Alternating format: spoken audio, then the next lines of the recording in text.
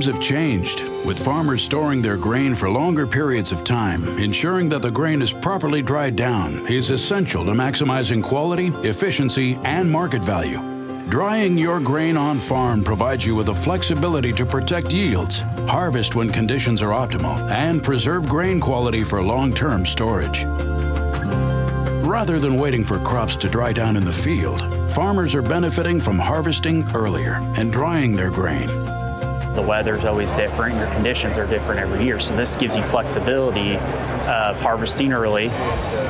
Also, when you dry it down, you know exactly how that corn is going into the bin, and if it goes in dry, it's going to stay in condition longer in the bin. You don't have to worry about it crusting in the bin. I think, having the dryer is a huge efficiency on the farm. Now, you can only dry so much in a day, but you can start earlier.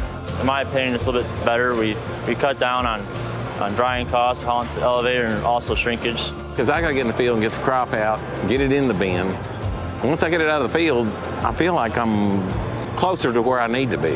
But I can't just leave it there and let it dry in the field. It's not going to happen.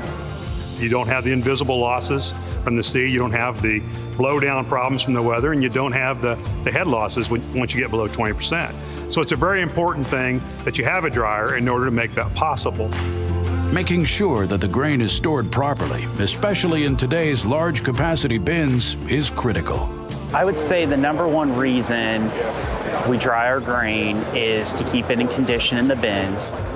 There's been a few times when the corn just did not dry down and we lost out on the market value.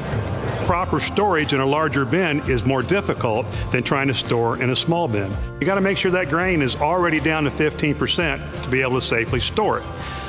Since we're storing the grain for a longer period of time, it becomes even more critical. If you're going to store it till next fall, you really need to be 15 at the highest possible point.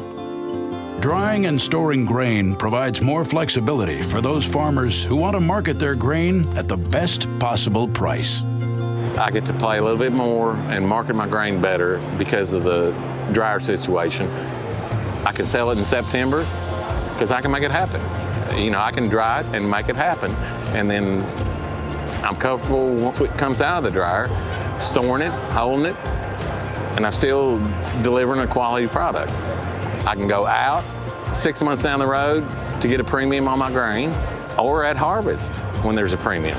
I can still dry it and make it happen. I really think a dryer ends up paying for itself over time. As long as you use it correctly and you store and try to capture, the market. Storage and drying, I think in the end pays for itself. It's really made life easier on the farm and you can sleep better at night.